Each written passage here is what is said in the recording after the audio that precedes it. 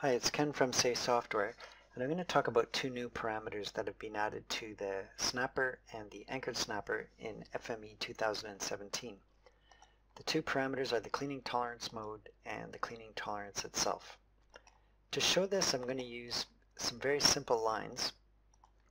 We've got two green lines which are going to go into the candidate port of the AnchoredSnapper, and the red line will go into the anchor port. FME should try to snap the green lines onto the red line, and we should hold the red line fixed. We shouldn't move the red line around because it's going in the anchor port. So if we look at the AnchoredSnapper, you can see that we've got segment snapping turned on. So that means FME can try to snap a line somewhere along the middle of a segment and create a new vertex.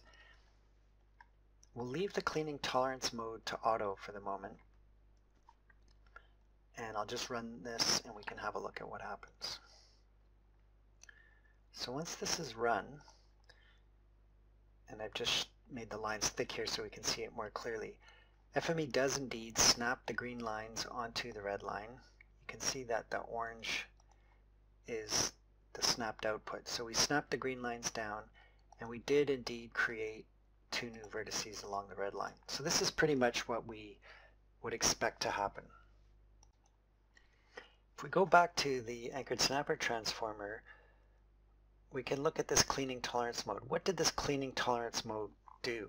FME set it automatically, and we can think of the cleaning tolerance mode as a distance within which FME will not try to create extra vertices during the cleanup of a snapping operation.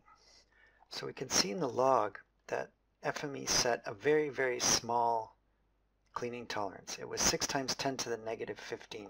So FME figured that out based on the extents of the data. And if we look at these lines, in fact they're not very big at all. This distance here was only 0.1 meters. So these lines are only a few meters long. And FME created a cleaning tolerance that was much, much smaller than the gap between these two new vertices.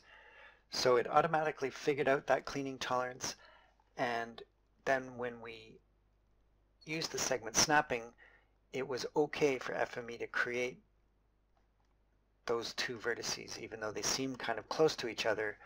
Given the extents of the data set, they're far enough apart that it was okay to create those. Now let's imagine that these lines are actually really long, and this distance here is super small relative to the data set. So if we go back to our starting point, really if these are very, very long lines and this distance is really, really small, we really only want one new vertex here, and these green lines should both snap into that. This is where the cleaning tolerance comes into play.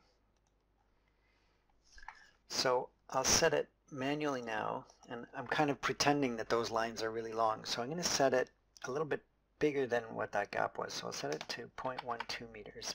So now the tolerance is bigger than that gap, and we're basically saying to FME, really we don't want you to create more than one new vertex within that tolerance. So if we run this now, you can see that we actually only created one new vertex along the anchor line. So when I click on the anchor line, you'll see that there was only one new vertex added here, and the snapped output shows that we snapped the endpoints of the green lines onto that single new vertex because that gap that we had before was smaller than the cleaning tolerance. So we're hoping this is going to help make cleaner data, and it should ease other geometry operations that you might do further along the line, such as dissolving or intersecting. Thanks very much.